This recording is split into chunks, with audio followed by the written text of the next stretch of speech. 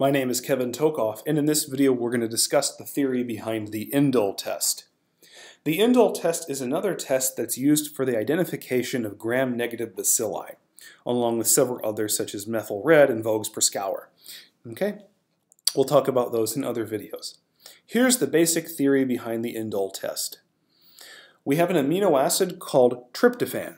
It turns out that some bacteria express an enzyme called tryptophanase, and tryptophanase basically is able to hydrolyze tryptophan into ammonia, indole, and pyruvic acid or pyruvate.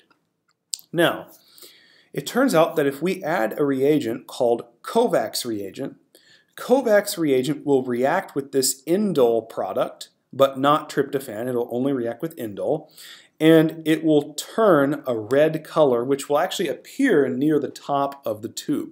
In fact, you can see that right here. Here we have an indole positive result.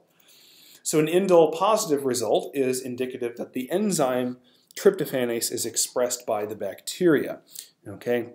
So, as long as tryptophanase is present, tryptophan will be hydrolyzed into ammonia, indole, and pyruvic acid, and Kovacs reagent can react with indole to produce this red color near the top of the tube.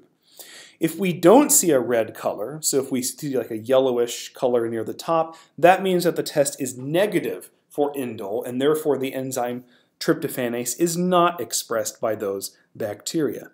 Okay? Let's take another look at the results of the indole test. All right. So remember, as long as we produce indole, it will react with Kovacs reagent, and we'll see a red color. This is the same image from the previous slide. Here's another look at this. Sometimes it can be a little bit darker, but it should be pretty obvious whenever you have a reaction with Kovacs reagent. It will definitely not be this yellowish green or yellow, whatever. So over here, this would be a positive indole result, meaning that the bacteria here actually do express tryptophanase. Okay, over here, just like over here, this is a negative indole result, meaning the bacteria does not express tryptophanase.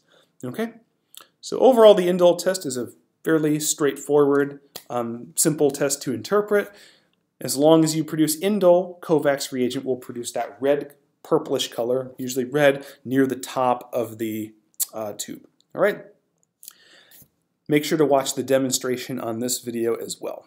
Thank you.